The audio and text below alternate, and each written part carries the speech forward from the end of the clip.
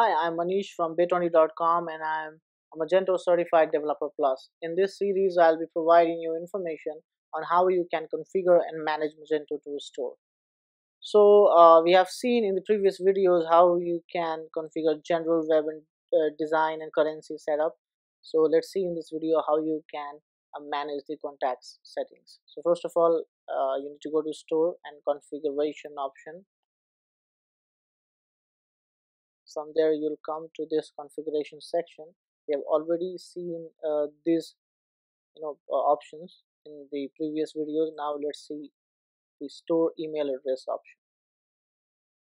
Here this is a general contact, so you can change the sender name from honor to something else. In our case, I will set it to iconic Indian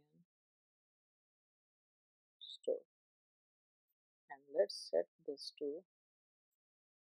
my email address, or maybe something like info at the rate iconic Indian. I'm sorry.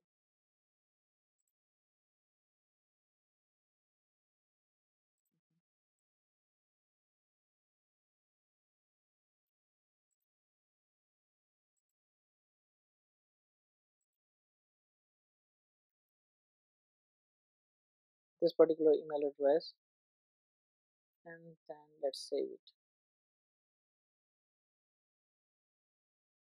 Now you can set up the other options as well here as required, like sales representative.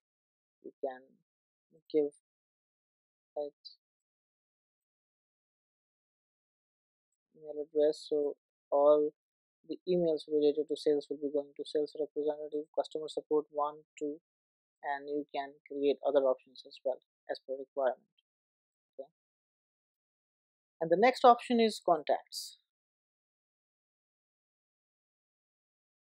So if you want to enable the default Magento contact us form, you can just set it to yes, and then email option. So if you want it to send the emails of contact us to a certain email address, you can set it here.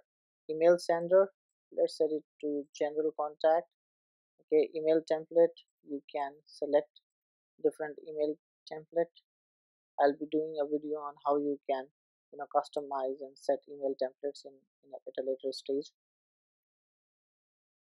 And we are done to configure the basic contact information in the Magento backend. Thanks for watching. Take care.